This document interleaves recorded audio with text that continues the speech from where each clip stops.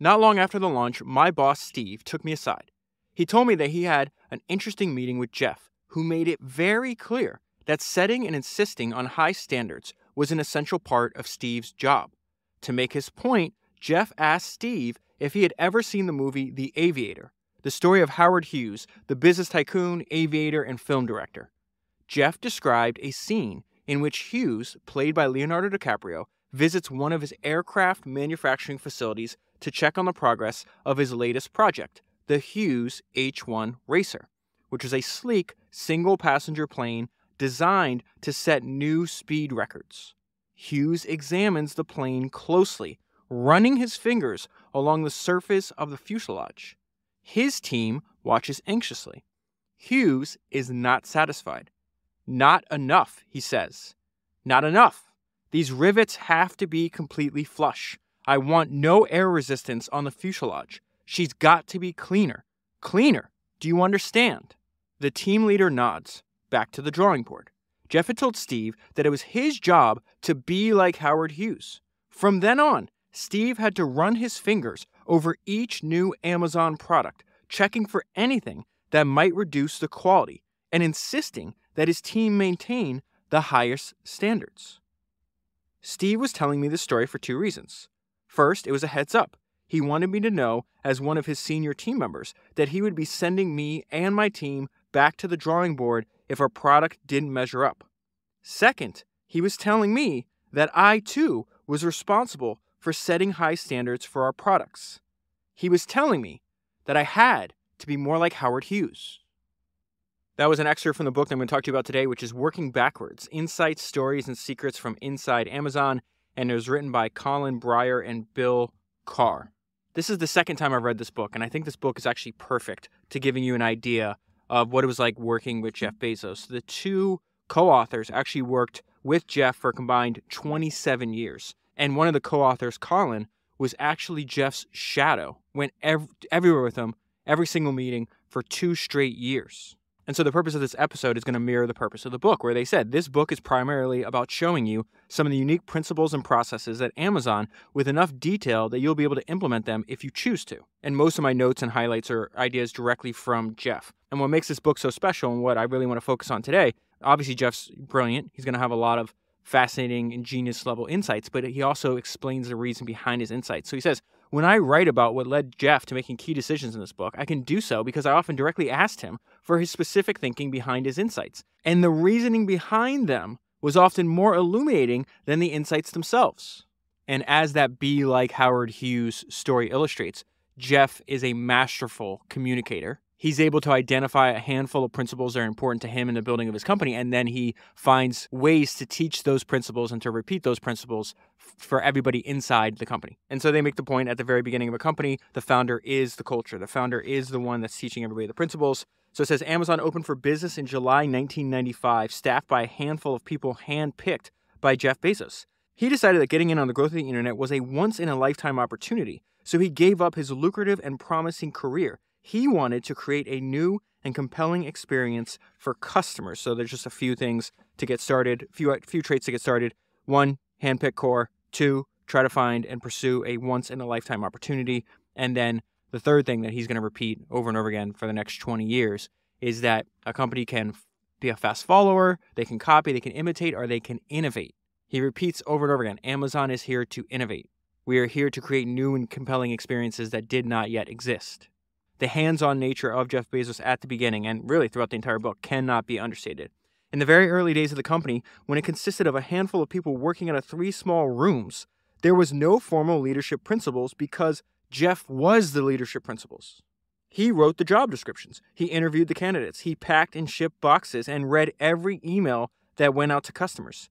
Taking part in every aspect of the business allowed him to communicate the Amazon philosophy informally to the relatively small group of employees. Jeff was never shy about how he wanted things done, and he began to instill guiding principles like customer obsession and unrelentingly high standards into every small step his team took. Jeff had one simple rule: it has to be perfect. He'd remind his team that one bad customer experience would undo the goodwill of hundreds of perfect ones. So if you've ever read Jeff's shareholder letters, you already know these principles. He identified them from the very beginning and repeats them over and over again. I made, I think, 3 episodes now on Jeff shareholder letters. I'll leave them all linked in the show notes if you haven't listened to them. But the principles he would repeat are customer obsession, innovation, frugality, personal ownership, bias for action, high standards, under-promising and over-delivering. In fact, talks about in the book that the fact he would proofread all of the customer service emails. And so one thing that he wanted to do at the very beginning, speaking of under-promising and over-delivering, is when you go to buy something on the website, they'd say, hey, we're going to send this U.S. Postal first-class mail. You might get it in about a week. Then once you place the order, you would get an email from Amazon saying, hey, we upgraded you for free, and you should have your item within 2 to 3 business days. People love this. Under-promise, over-deliver. This is one response from a customer that Jeff particularly liked. This was called out as a complimentary upgrade in the shipment confirmation email. Thank you emails for the upgrade included one that read, quote, you guys are going to make $1 billion. When Jeff saw that, he roared with laughter and then printed out a copy to take back to his office. There's so many people that work with Jeff that actually describe him the same way. They say he's relentless, he has unreasonably high standards, and he's prioritizes speed. And so he has a genius idea on organizing groups within your company. But I think it could be traced back, actually, to the very first job description, the very first ad he ran for Amazon employees. And so it says the job description that he wrote for the very first employee said, you must have experience designing and building large and complex systems, and you should be able to do it in about 1/3 the time that most competent people think possible. And so that idea that he repeats over and over again is the fact that speed matters in business. And so he's constantly looking for ways to remove blocks that slow down the speed at which his company can move. And so he comes up with this idea, which I'll get to in 1 minute, which is called single-threaded leadership. So he says, the organization that moves faster will innovate more simply because it's able to conduct a higher number of experiments per unit of time. Yet many companies find themselves struggling against their own bureaucratic drag, which appears in the form of layer upon layer of permission, ownership, and accountability, all working against fast, decisive, forward progress. So that is the problem that Amazon's encountering and that almost every other company is going to encounter. And so this is the solution they come up with this. The answer lies in an Amazon innovation called single-threaded leadership. So let me define single-threaded leadership. They say it's been one of Amazon's most useful inventions. The basic premise is that for each project, there is a single leader whose focus is that project and that project alone. And that leader oversees teams of people whose attention is similarly focused on that one project. And so this is a main point that they're going to come back to over and over and over again, that everyone in your company should work on one thing only full time. I saw a very similar idea in Peter Thiel's book, 0 to 1. I want to read from that book right now. Peter wrote, the best thing I did as a manager at PayPal was to make every person in the company responsible for doing just one thing. Every employee's one thing was unique, and everyone knew I would evaluate him only on that one thing. I had started doing this just to simplify the task of managing people, but then I noticed a deeper result. Defining roles reduced conflict. Jeff and his team at Amazon are going to realize that, but they also realize that if you can avoid dependencies, you actually move faster and spend less. So let's jump into what they figured out, or what the more about the problem they were trying to solve and why they came up with this idea of single-threaded leadership. We were spending more time coordinating and less time building. And so what they do is they identify and then try to avoid dependencies. So anytime 2 teams within a company have to speak to one another or have to coordinate with one another to accomplish something, that slows the entire company down. Each overlap created a dependency, and they define dependency as something one team needs but can't supply for itself. And so the more dependencies you have, the more bureaucratic drag you have. Why is that? Because managing dependencies requires coordination, meaning we have to talk to each other. People sitting down and hashing out a solution, and coordination takes time. We were spending too much time coordinating and not enough time building. And so that leads directly into one of Jeff's best-known ideas, and this idea that he says that communication, internal company communication, is actually a sign of dysfunction. He is not trying. Most companies, Jeff's point is, most companies try to get better at communicating. To Jeff, that means you're encouraging it. He doesn't want to encourage communication. He wants to eliminate communication. And so this is more about why, and then Jeff's solution to this. When your dependencies keep growing, it's only natural to try speeding things up by improving your communication. We finally realized that all of this cross-team communication didn't really need refinement at all. It needed to be eliminated. It wasn't just that we had the wrong solution in mind. Rather, we've been trying to solve the wrong problem altogether. we finally grasped the true identity of our problem, the ever-expanding cost of coordination among teams. This change in our thinking was nudged along by Jeff. I heard him say many times that if we wanted Amazon to be a place where builders can build, we need to eliminate communication, not encourage it. When you view communication across groups as a defect, which Jeff does, the solution to your problems start to look quite different than traditional ones. He suggested that each software team should build and clearly document a set of application program interfaces, so APIs, what everybody calls APIs, right? For all the services that they offer. An API is a set of routines, protocols, and tools for building software applications and defining how software components should interact. Jeff's vision was that we needed to focus on loosely coupled interaction via machines through well-defined APIs rather than via humans through emails and meetings. This would free each team to act autonomously and move faster. Okay, so two things. One, you got to stick with me because it's remarkable how all of Jeff's ideas fit together and how the logic is cohesive and everything relates, one thing relates to another. But the second thing is, if you don't already own this book, I'm going to highly recommend that you buy it. It's a no-brainer. I think I paid like $20 for it. But now he's going to go into why this is so important a few pages later. Jeff insisted that instead of finding new and better ways to manage our dependencies, we figure out how to remove them. Why?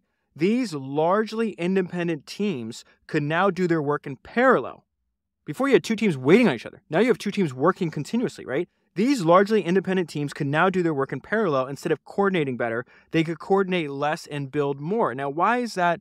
Why is fixing this so important, right? And there's an entire chapter dedicated to this. And if you really think about what they're saying here, it's like the reason that fixing this is so important is because less coordination means more building.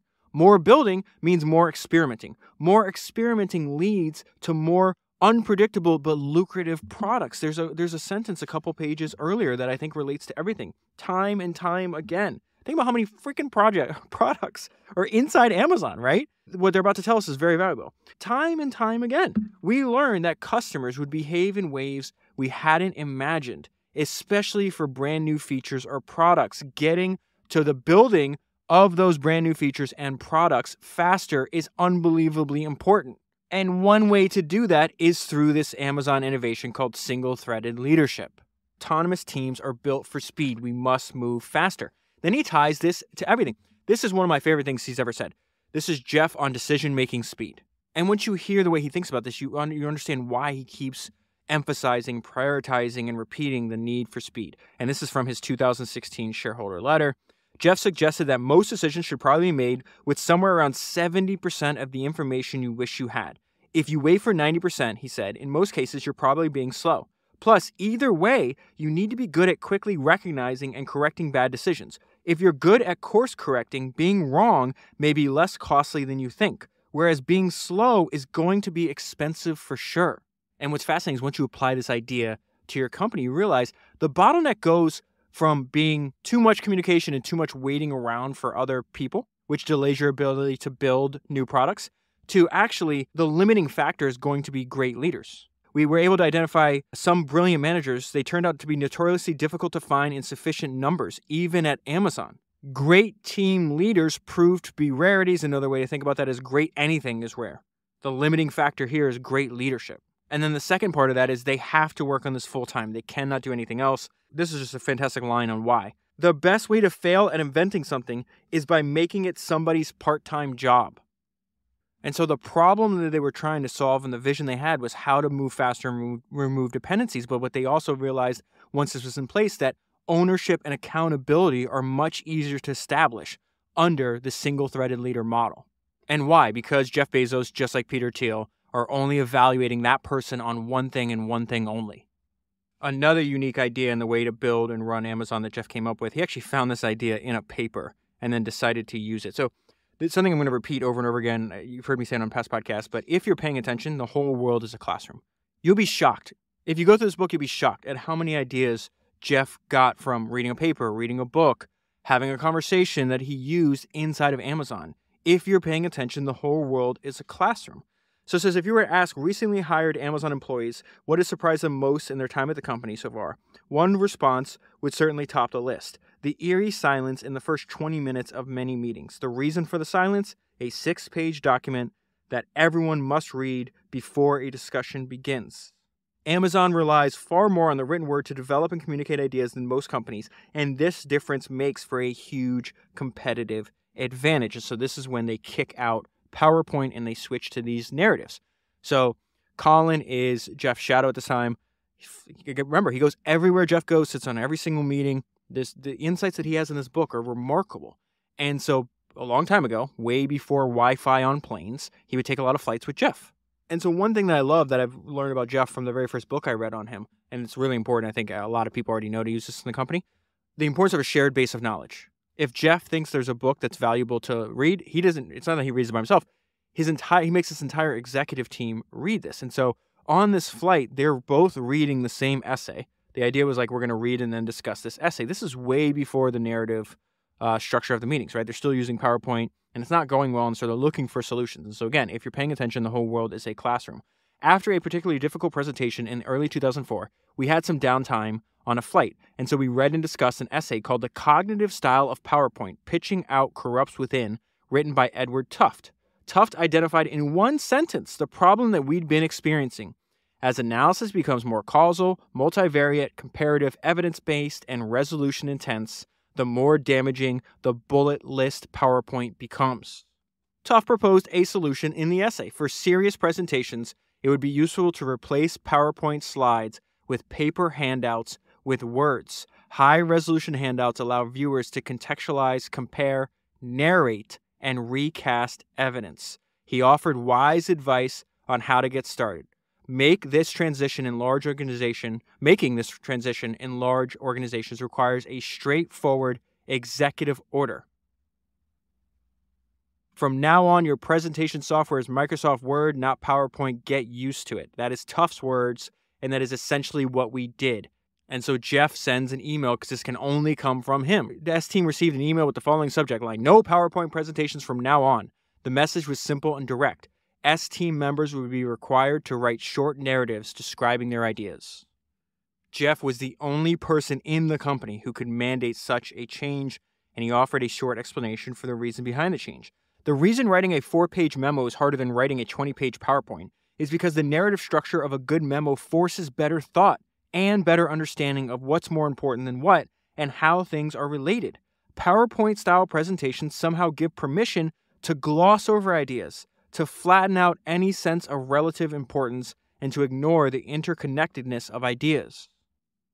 And then they describe why spending the first 20 minutes of an hour-long meeting in silence reading these narratives together is so valuable. It's one of my favorite sentences or paragraphs in the entire book. It's why books have lasted for 5,000 years. In fact, I got a text from a founder friend the other day, and he was asking me why if I've noticed why billionaires read so much. I'll get to that in a minute.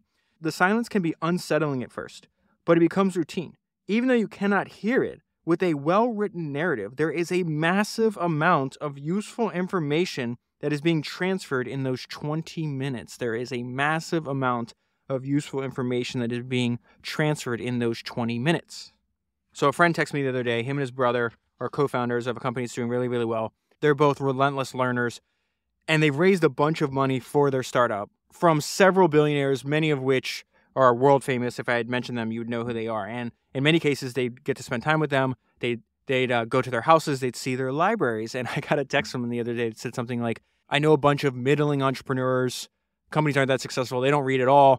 And then yet I spend time with all these billionaires and they read all the time. He's like, why do billionaires read so much? And I think this sentence right here describes that. Even though you cannot hear it, there's a massive amount of useful information that is being transferred in those 20 minutes. That useful information, that knowledge can then obviously be turned into profit. It can make their companies better. It can make them more money. That is why you see such. And I talked about this on the I Had Lunch with Sam Zell episode. I think it's episode 297. And, I've seen this over and over again, too. I had the same realization that my friend had. But I just remember after spending 2 hours with Sam Zell talking about he knew way more about business history and read way more biographies than I have. And I remember on the drive back, it just hitting me. It's like, yeah, of course, you don't go and sell a company for $38 billion and then read and learn all this stuff. He'd been doing that since he was 20.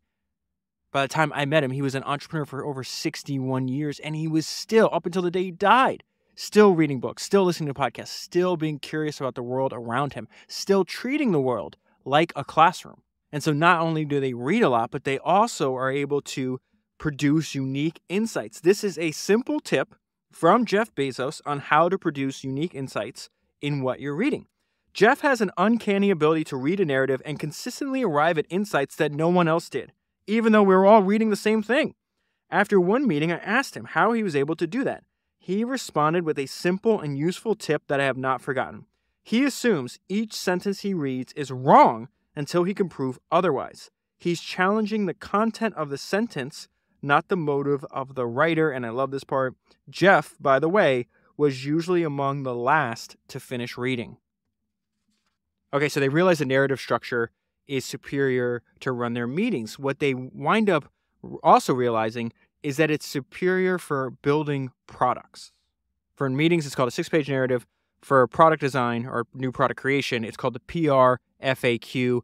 The Kindle is actually the first product, and we'll get into more detail about how the Kindle came to be, including this very important meeting that Jeff Bezos and Steve Jobs had in 2003. And so this idea of working backwards is so ingrained in the Amazon culture, they thought it was so important that they named the book after it. And really, it's just you start with the desired customer experience. So it says most of Amazon's major products since 2004 have one thing in common. They were created through a process called working backwards. It is so central to the company's success that we used it as the title for this book. Working backwards is a systematic way to vet ideas and create new products. It is its key tenet is to start by defining the customer experience, then iteratively work backwards from that point until a team achieves clarity of thought around what to build. Its principal tool is a second form of written narrative called the PR FAQ, short for press release, frequently asked questions. And so you start from the customer's perspective. You literally write a press release for a product that does not exist yet, right? The press release that literally announces the product as if it were ready to launch, and an FAQ anticipating the tough questions, and then work backwards from that. And so once again, we see Jeff come up with unique insights because they weren't doing this originally, right? So they would come up with new ideas and they'd pitch them to Jeff. And in the book, it says, listen, we used like MBA style methods. We would gather data about the size of a market. We would construct financial models that project annual sales. We would calculate gross margins, assuming a certain cost of goods from our suppliers. We'd project operating margins. We would outline deals that we could make with other media companies. And Jeff did not find that this was a good use of their time. We had several meetings with Jeff to present our ideas. He never seemed satisfied or convinced. He found our proposals light on the details as to how the service would work for customers. He finally asked, where are the mock-ups? Jeff was referring to the visual representations that would show exactly how the new service would look on the Amazon website. We didn't have any mock-ups. We just wanted to sell Jeff on the opportunity. We would deal with the customer experience and other details once we got his go-ahead. But if Jeff wants to see mock-ups, you had better make a mock-up. A few weeks later, we were back with mock-ups.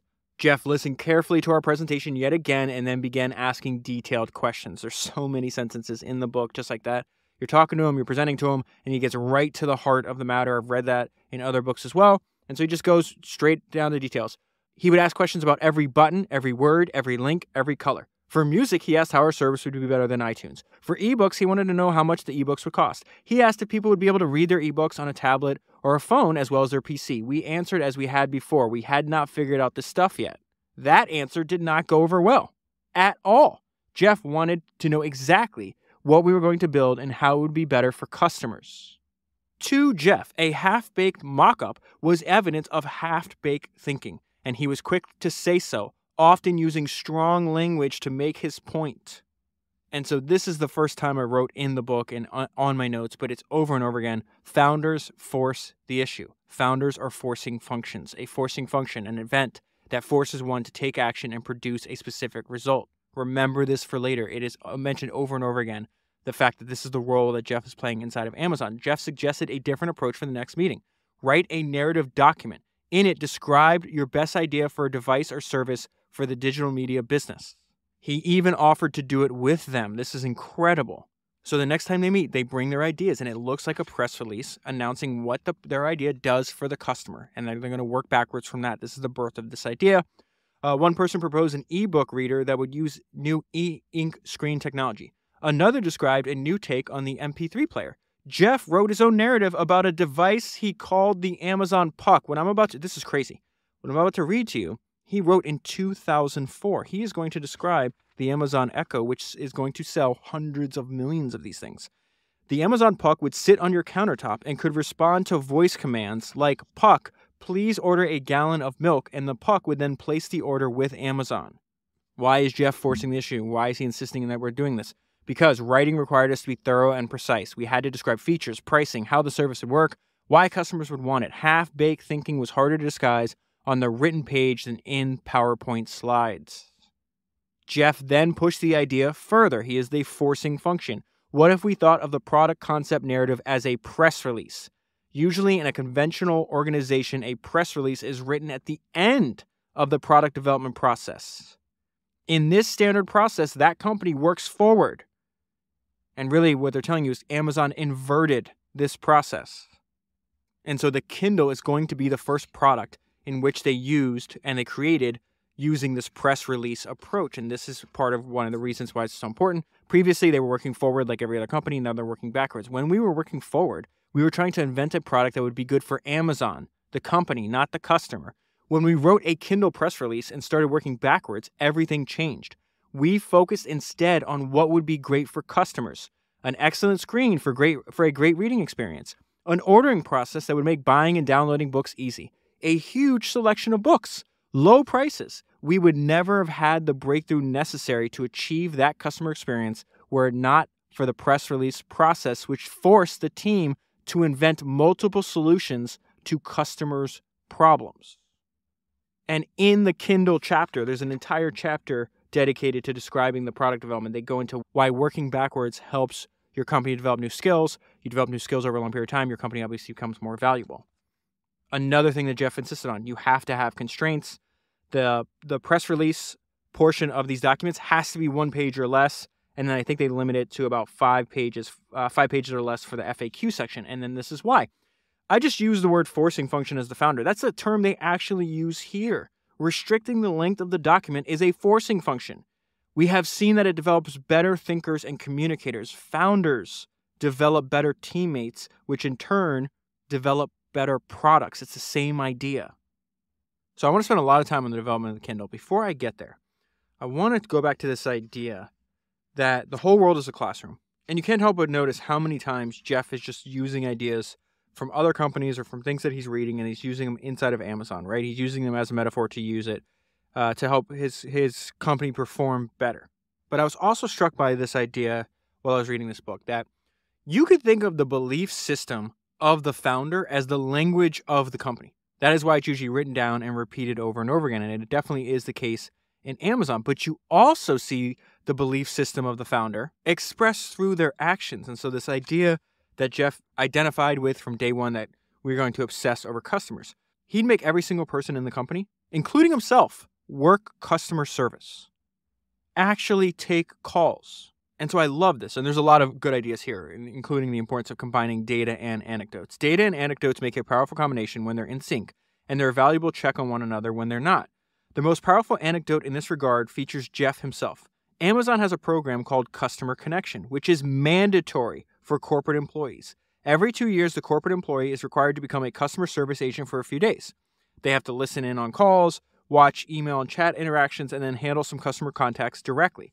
Jeff is not exempted from this program. While I was working as his shadow, it came time for his Customer Connection recertification.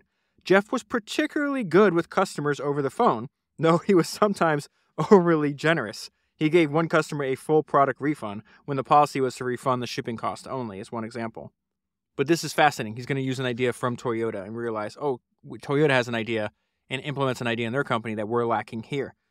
And it's because of this, again, he's showing with his actions how important customer service is. On the first day of training, we listened to the CS agents handle a few calls. On one call, the customer complained that her lawn furniture had arrived damaged. The CS agent asked for the product number. As the customer was looking for it, the CS agent muted the call and said to us, "I bet she's referring to this lawn chair," and pointed to the product on the Amazon site. Sure enough, when the customer read out the number from the package slip, it was the one that the CS agent had predicted it would be. After the call was ended, Jeff asked, "How did you know the customer was going to say that?" The CS agent responded that it happened quite often with this newly listed product. The packaging was inadequate and the furniture got banged up in transit. Jeff had recently been learning about how Toyota approached quality control and continuous improvement. He mentions this over and over again in his shareholder letters, by the way, this idea of continuous improvement that he learned from the Japanese. One technique they used in their automobile assembly line was the andon cord. When any worker notices a quality problem, they are authorized to pull a cord that stops the entire assembly line. A team of specialists swarms to the cord puller station, they troubleshoot the issue, and they develop a fix so the error never happens again. Here was a similar situation at Amazon, except without the andon cord. Jeff yelled out, "We need an andon cord for customer service," and so they wind up instituting one. It turns out that the Amazon version of the andon cord empowered the right people, those on the front lines who were talking directly to customers. It surfaced serious issues as soon as they were noticed. Okay, so then we're going to go into why working backwards was so important and the development of the Kindle. Before we go to that, they quote heavily from Jeff's shareholder letters to really explain, remember, the belief system of the founder is the language of the company. Jeff's belief systems were written down in the shareholder letters and then repeated over and over again inside the company. And so this is Jeff writing in his shareholder letters, sharing his belief, right? We want to be a large company that's also an invention machine. We want to combine the extraordinary customer-serving capabilities that are enabled by size with the speed of movement, nimbleness, and risk acceptance mentality normally associated with entrepreneurial startups. I believe we are the best place in the world to fail, and we have plenty of practice. And failure, and he's not failing just for failure's sake. He doesn't want to fail, right? This guy's super competitive. But this is his main point. Failure and invention are inseparable twins. He just said Amazon will be the best place in the world to invent. So failure and invention are inseparable twins. To invent, you have to experiment, and if you know in advance that it's going to work, it's not an experiment. They did not know in advance that the Kindle was going to work. Most large organizations embrace the idea of invention, but are not willing to suffer the string of failed experiments necessary to get there. And so one competitive advantage, as Jeff Bezos sees it, that Amazon has is they're willing to fail for a longer period of time. Long-term thinking levers our existing abilities and lets us do new things we couldn't otherwise contemplate. Long-term orientation interacts well with customer obsession. If we can identify a customer need, and if we can further develop conviction that the need is meaningful and durable, our approach permits us to work patiently for multiple years to deliver a solution. The key word here is patiently. Many companies will give up on an initiative if it does not produce the kind of returns they are looking for within a handful of years. Amazon will stick with it. Patience and carefully managed investment over many years can pay off greatly. And so you might be thinking, okay, that's great, David, but what does this have to do with working backwards? And they're about to get into that. Working backwards exposes skill sets that your company needs, but does not yet have. So the longer your company works backwards, the more skills it develops, and the more valuable it becomes, the more things it can invent. And his whole key for inventing is he only wants to invent where and when differentiation matters. Invention works well where differentiation matters. In the company's early days, the hardware that powered Amazon's data centers was not the point of differentiation. That changes with time, which we'll get to in a little bit. Was not a point of differentiation with the customer. Creating a compelling book-buying online experience was. Whereas with the Kindle, which is what we're about to go into, others were selling ebooks. So there was a real value in owning and controlling the creation for an outstanding device for our customers to read the ebooks on. Differentiation with customers is often one of the key reasons to invent. And so they're constantly talking about the way, hey, normal companies, they build things with a skills-forward approach. What does that mean? They look inside the company, like, what are the assets that we have? What are the skills we have? What can we build with that? Working backwards forces you to master new skills. That, again, working backwards exposes skill sets that your company needs but does not have yet. So the longer that your company works backwards, the more skills it develops, and the more skills it develops, the more valuable it becomes over time. Amazon's working backwards process, starting with customers' needs and not corporate needs or competencies, often demands that, in Jeff's words, we exercise new muscles, never mind how uncomfortable and awkward feeling those first steps might be.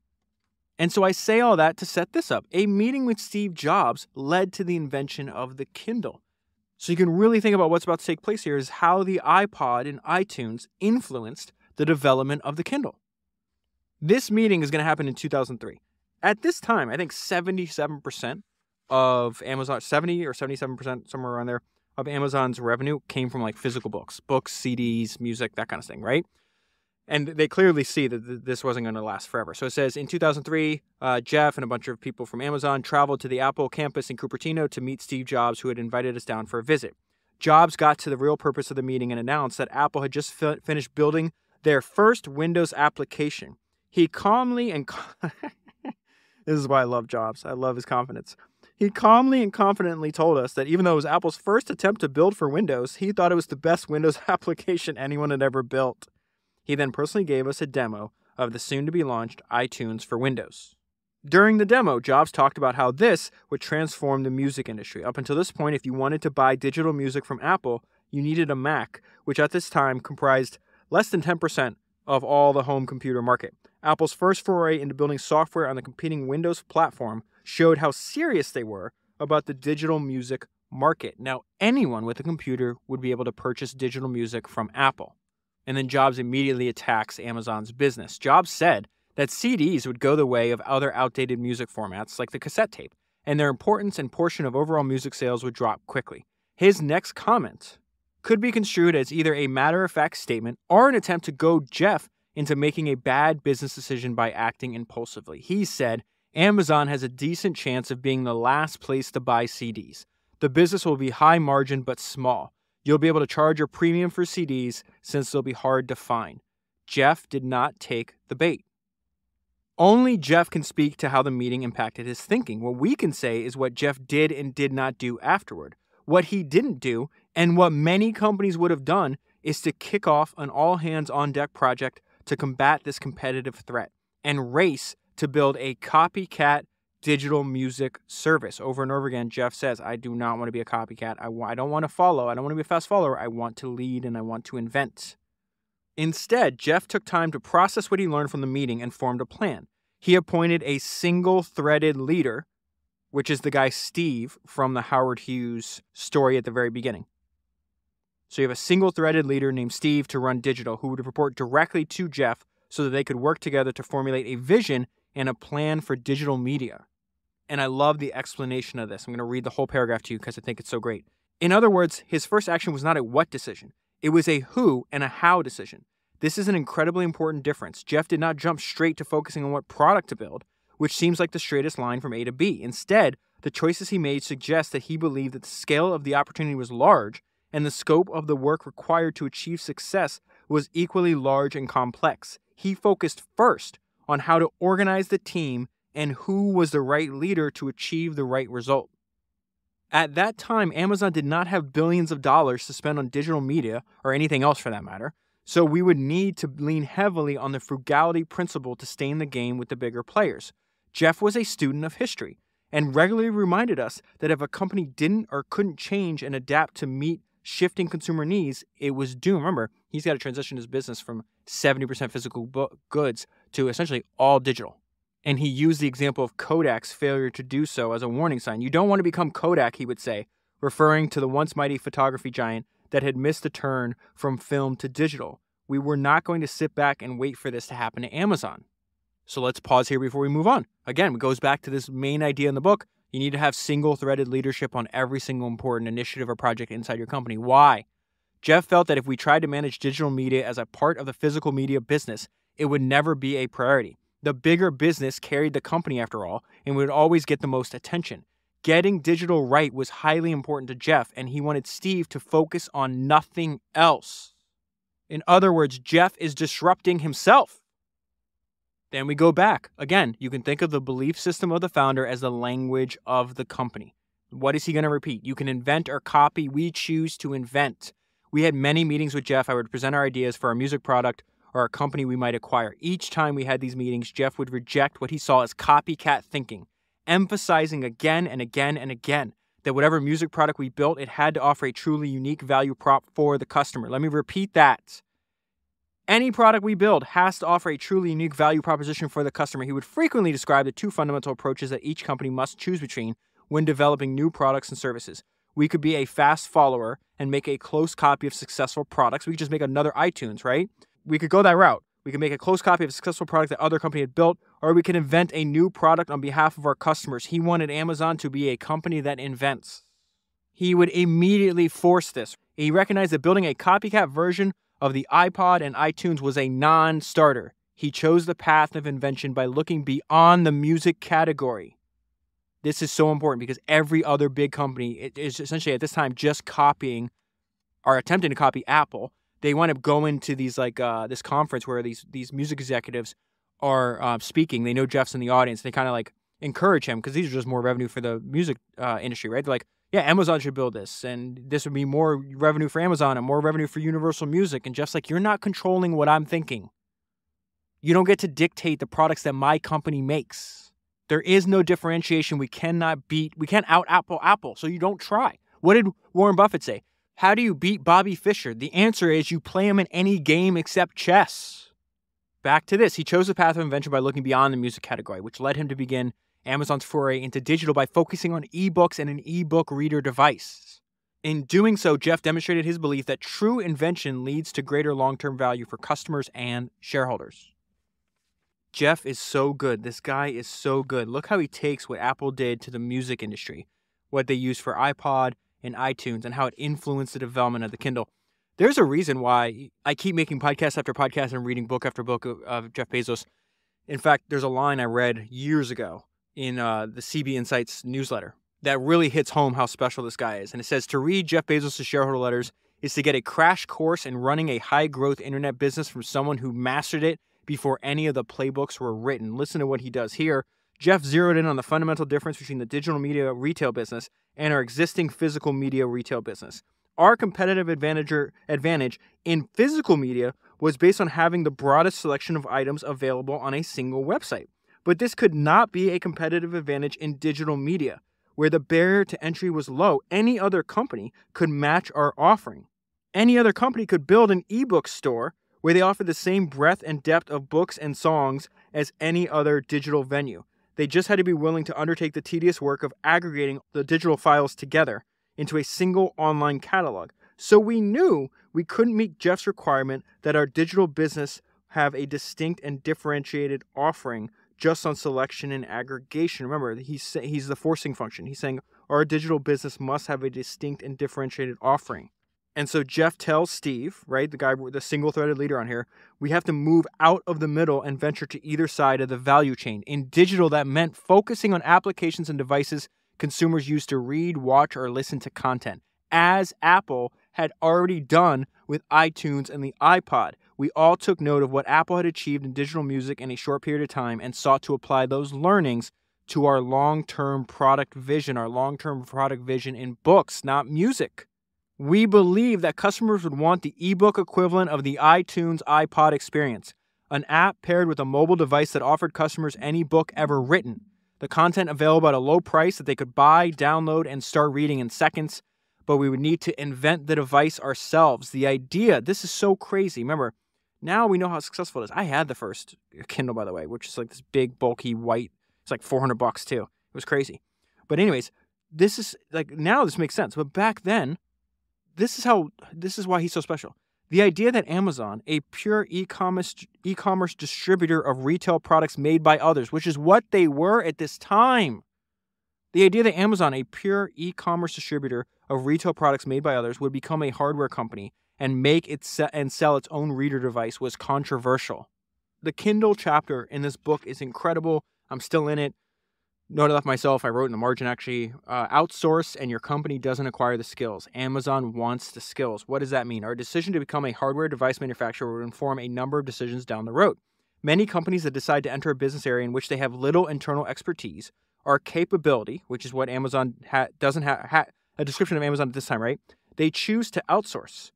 This can sometimes be a mistake, and they use an example. In the early days of e-commerce, brick and mortar retailers created their first online retail sites. They brought in third-party developers. This approach enabled them to move quickly, but it deprived them of the flexibility to innovate and differentiate. And that's a big problem because who had that ability to differentiate and innovate, and who are now these brick and mortar retailers going online and competing directly against? Amazon. We know how that ends.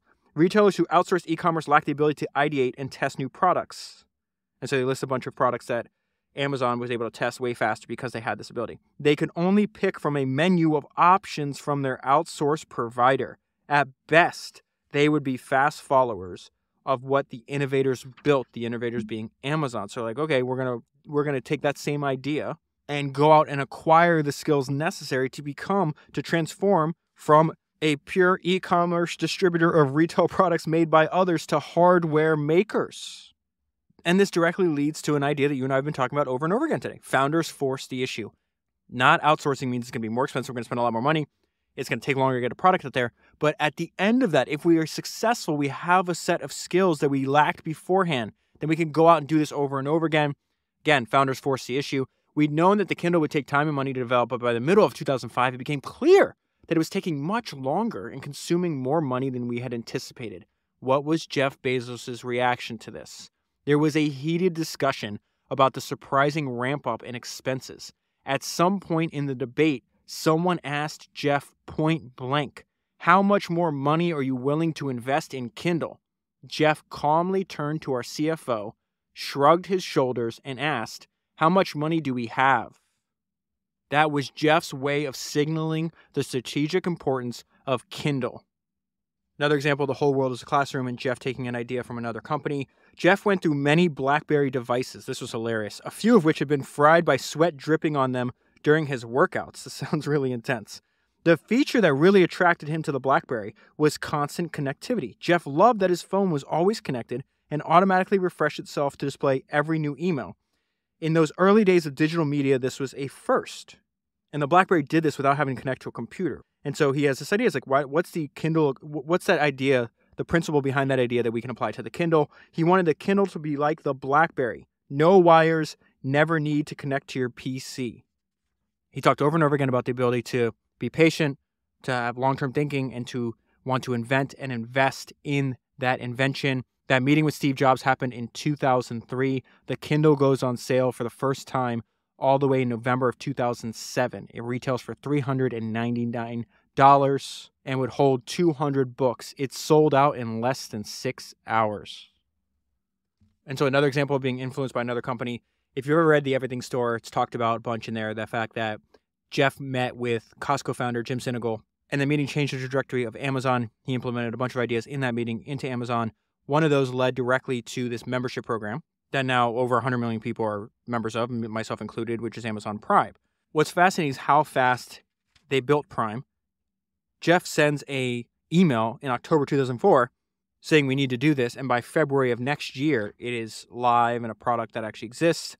This is what the email read. We should not be satisfied. Remember, back to the founder as the forcing function, right? We should not be satisfied with the growth of our retail business. This is a house on fire issue, and we need to dramatically improve the customer experience around shipping. We need a shipping membership program. Let's build and launch it by the end of the year. And so their thinking was, let's not do what people expect now, but where is this going?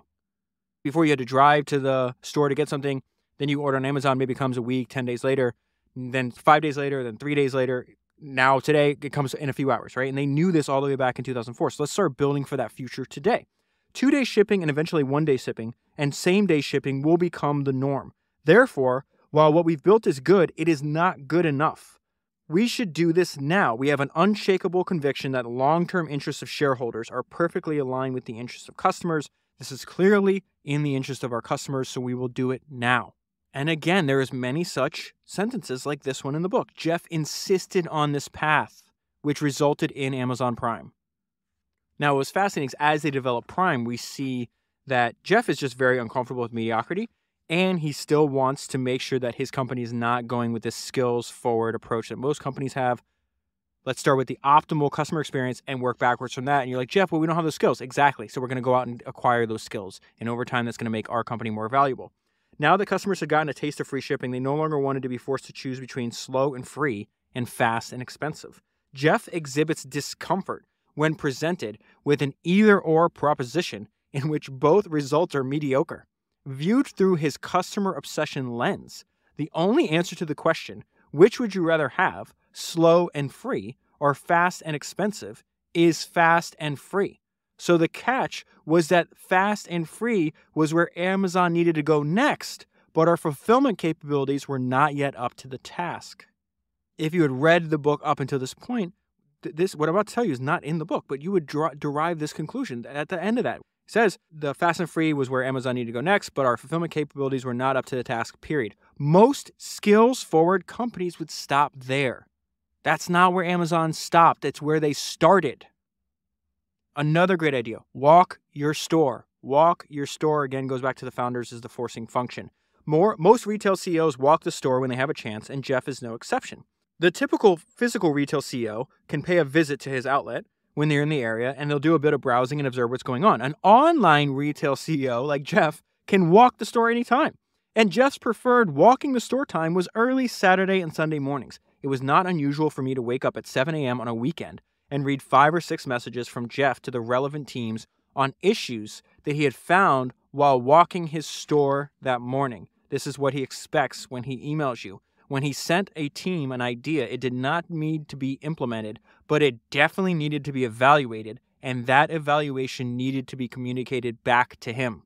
Again, he's showing with his actions this is important to him. They're supposed to have a meeting on Prime. Jeff scheduled the meeting on Friday. Fortunately, Amazon had they had a site-wide outage. They were experiencing technical issues. So this guy named VJ, he actually had to cancel the meeting, which is the right thing to do, and then reschedule for another time. Jeff took it in stride and said, okay, we can reschedule the meeting. How about tomorrow morning at my house?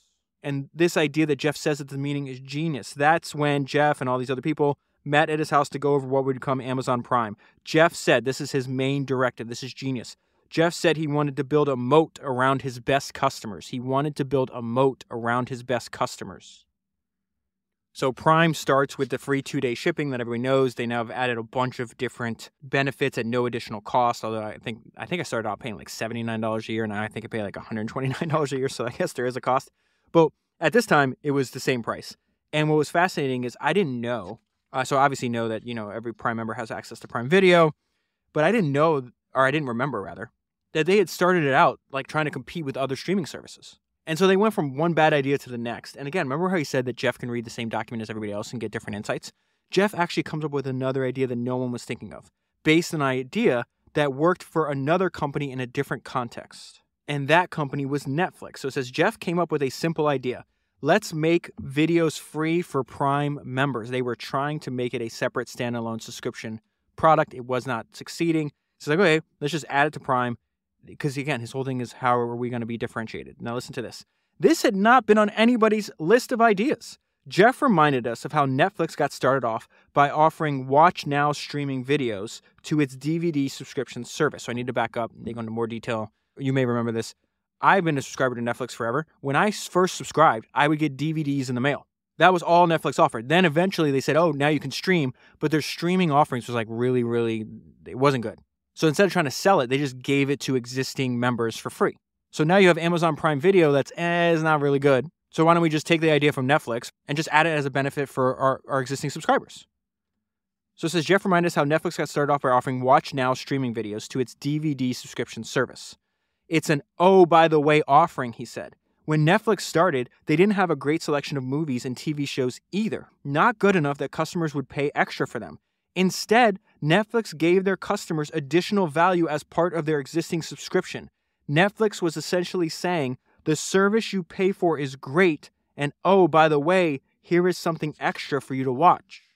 And then he says why he wants to do this. Jeff argued that Prime, with streaming video, would be a unique offering and a competitive differentiator. Any competitor might launch a Prime shopping clone, he said, or they could potentially build a new Netflix-type service, but it was unlikely that any one of them would be able to do both. And then over time, obviously, further differentiation is, hey, we're bidding against Netflix and Hulu and all these other, essentially like studio and the content creators have the supply. Then all these streaming services come in over the top and say, hey, how much you want for that? And another streaming service says, oh, you'll pay $1 billion, I'll pay $2 billion. And so they realize, like, we don't want to be in this never-ending cycle of bidding against Netflix and Hulu. We don't want to keep paying the studios more additional fees for every country that they enter, and there's all these, like, issues that they go into detail. And so, again, they're like, well, if you wanted to be truly differentiated, what would you do? And once they asked themselves that question, it says that led to a startling conclusion. We had to create our own content. It was time to make our own movies and TV shows. And I just want to share one more idea that I think ties a lot of these ideas that you and I have been talking about today together. The world is a classroom. We're going to differentiate. We're not going to copy. We're going to work backwards from the optimal customer experience, and we're going to use a written narrative to guide product development. Jeff and I attended an O'Reilly Emerging Technology Conference, and we went to a panel featuring Stuart Butterfield, who co-founded Flickr and later Slack. someone asked Stewart to describe a typical day at Flickr. His answer was surprising. He said that about half the day was probably the same as it was for many of the people in the audience, scrambling to keep their technology platform one step ahead of the rapid growth of their business. They worked on scaling their databases, web servers, software, and hardware half the day, right? Stewart said they did not spend as much time as he would like on innovating things that were unique to Flickr. After the panel, Jeff and I had a brief chat about Stewart's comments. We both noticed the same thing, a phenomenon that Amazon would later refer to as undifferentiated heavy lifting.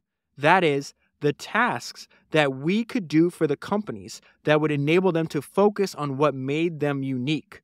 This was an opportunity, the kernel for the opportunity for AWS, obviously. In building and operating one of the world's largest websites, we had acquired a core competency only a few other companies could match.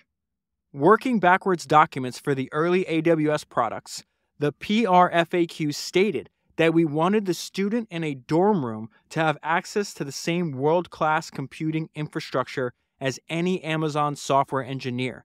That powerful metaphor in the PRFAQ document really helped crystallize the thoughts and ideas of the AWS product development teams. And that is where I'll leave it. No-brainer. Absolute no-brainer to buy this book. I'd buy this book for yourself, for a bunch of people on your team. If you buy the book using the link that's in the show notes in your podcast player, you'll be supporting the podcast at the same time. This is definitely a book I will reread and revisit into the future. If you want more episodes that are like this, one, I did an episode very similar to this, but it's about Steve Jobs. It's called Working with Steve Jobs. It's number 281. By my count, this is the 8th Jeff Bezos episode that I have made. If you want to listen to them, episode 282, Jeff Bezos' shareholder letters. Episode 180, Jeff Bezos' invention of a global empire. That is the sequel to The Everything Store. Episode 179, Jeff Bezos' The Everything Store. Episode 155, Jeff Bezos' Invent and Wander. Episode 71, Jeff Bezos' shareholder letters. Episode 38, Space Barons, which goes into the difference between the way Jeff is building his rocket company and Elon is building his. That would be an interesting book to revisit because that was probably 5 or 6 years ago I did a book. And episode 17, Jeff Bezos, the first time I did an episode on him. As always, everything I mentioned will be linked down in the show notes and available at founderspodcast.com. That is 321. I think that's 321 books down, 1,000 to go, and I'll talk to you again soon.